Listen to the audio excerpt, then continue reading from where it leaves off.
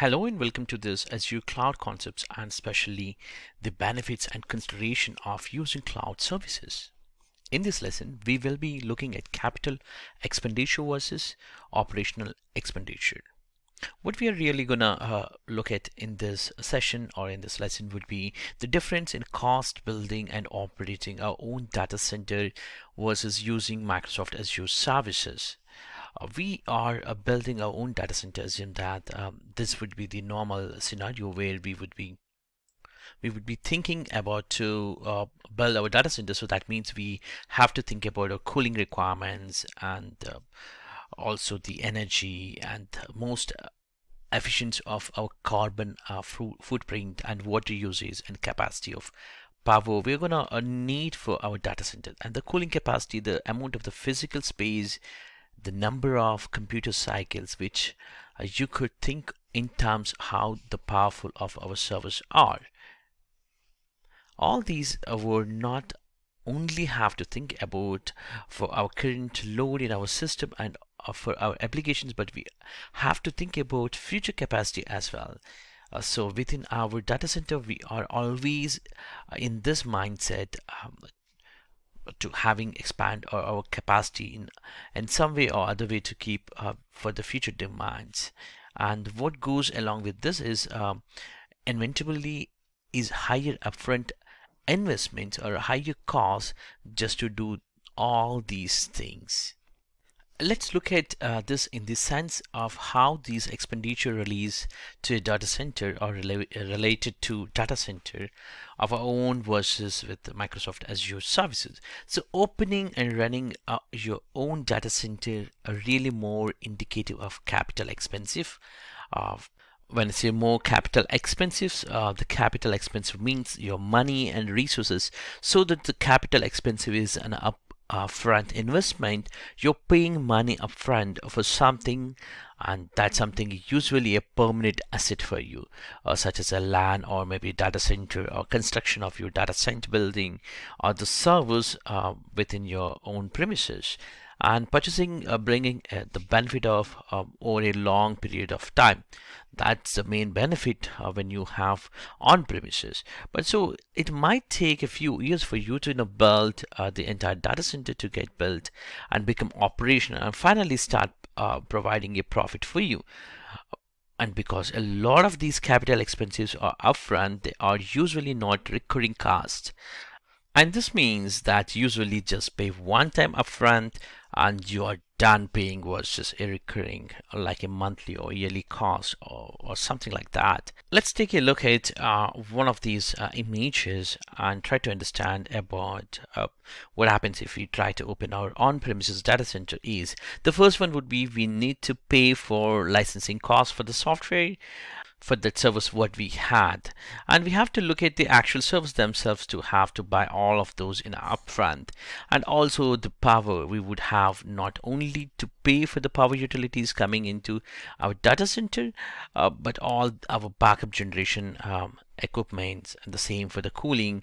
We would have to make an upfront investment for cooling equipment as well as ongoing maintenance for these investments for cooling, and that would have make a large upfront investments in real estates just for the land and the data center is on. Well, we have to make large upfront investments by considering all these when we look at for even the including the physical security for our data center. So we have a plan for, we should have even plan for the disaster recovery within our on premises. So we need to make more redundancies into our data centers, and that would even cost more upfront. And we would have to have a large IT support team or staff to manage and maintain our data centers. We would have to have more training costs for our staff to support and manage and maintain our data center. So it's not just limited to that, the cost would come up like a hidden cost. So to speak or for operating your own data center, It's not just buying the servers and paying for the power.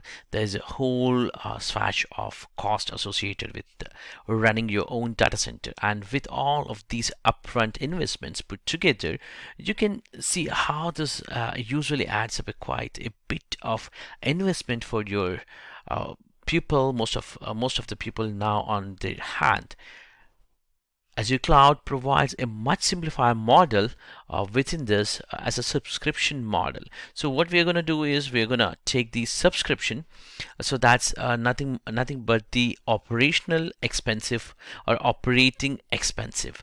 Well, unlike capital expensive, operating expenses are not upfront investment. They are usually a recurring cost. So example, a cost of your cable TV or internet bill, or maybe a cell phone TV, a cell phone bill, or cell phone services which you normally pay, or a power services or power utility bill what you pay. Similarly, this recurring expenses would be charged for you based on the subscription fee. For what you use, only you have to pay. So pay only whatever you use the resources for, that only you're gonna pay for it.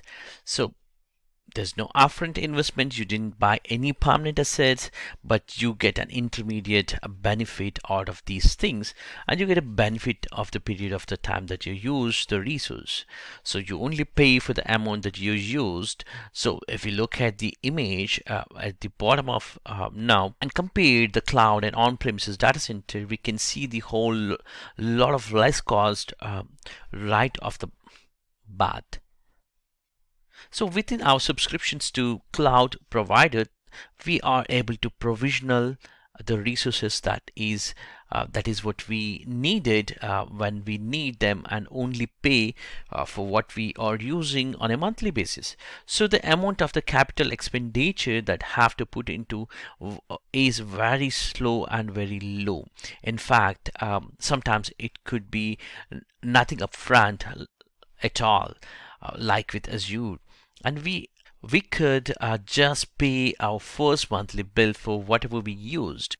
That will allow us to also reduce the IT support staff as we need, as well as the training.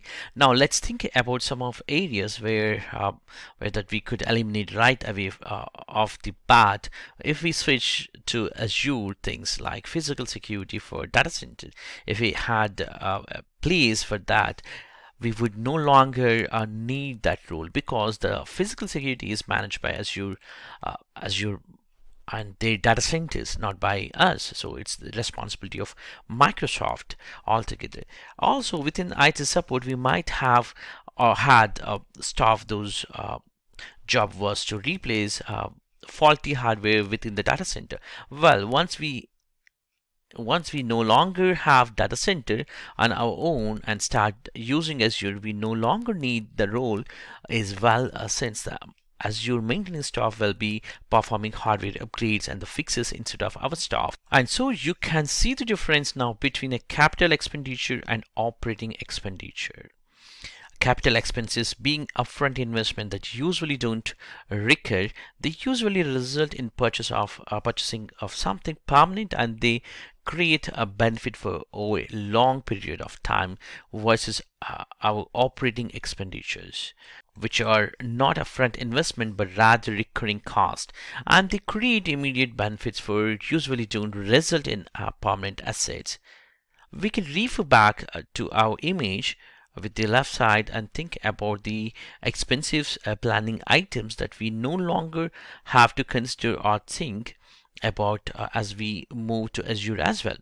And the main benefit that brings about is that we can spend less time worrying about IT management and data center management, and we could spend a quality time on focusing on our business. And so with Azure, we get the ability to do by shifting our IT process from capital expenditure to heavy model to operating expensive model, heavy model, like we see in these images. You see this big one transformed to a lower one, which is more powerful, and you don't have much things to worry about, and all you have to pay is just a subscription fee. That way you can manage your services. So I hope this video has helped you to understand about CapEx and OpEx, or the operational expenditures. Thank you for watching this. I'll see you in the next lesson.